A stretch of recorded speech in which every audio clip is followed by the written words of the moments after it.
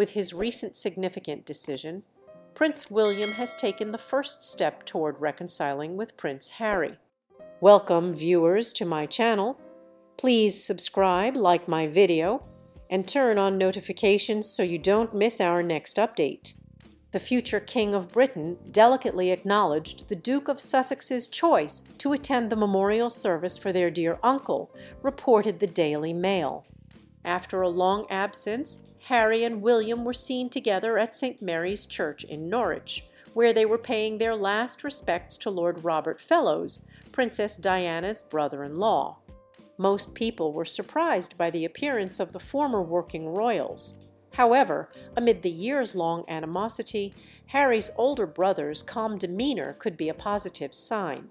I couldn't say what the details were, but what I can tell you is that Prince William is a decent guy, an insider stated.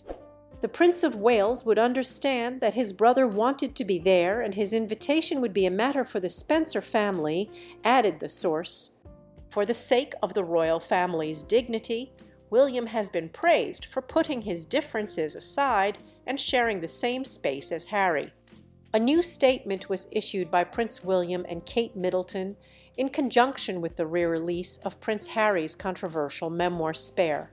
The future King and Queen of Britain shared a gracious message on their official social media channels, extending best wishes to the athletes preparing to participate in the 2024 Paralympic Games, which will take place in Paris on August 28th.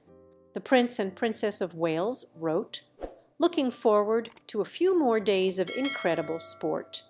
Wishing the very best of luck to our Paralympics, GB athletes and all those competing at Paris 2024. The royal couple added, during the re-release of Spare, Kate Middleton and Prince William sent a kind message. It is important to note that the sporting event will begin on August 28, 2024, and will end on September 8, 2024.